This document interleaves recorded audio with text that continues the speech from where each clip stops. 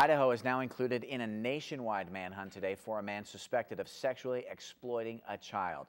KPVI News 6 reporter Logan McDougall has more on what the Federal Bureau of Investigation is saying about the suspect and how you can help maybe.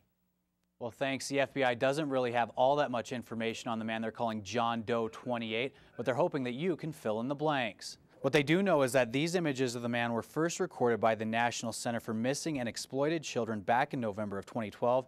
In the video, it showed the suspect and the victim in a home with a blue sofa chair and a picture hanging in the background. The suspect is described as being a white male in his 30s or 40s with a receding hairline and wearing wireframe glasses. He's also seen wearing a burgundy shirt with a shark logo on his left side. Now, the FBI says they have no particular information linking the man to any region or state, and his identity and his whereabouts remain unknown. Reporting in the newsroom, Logan McDougall, KPVI News 6. So again, if you've got information on this, then you can call the FBI tip line. It's 1-800-CALL-FBI. Leave a tip there. Also, tips.fbi.gov is a place that you can do it online. The Idaho Department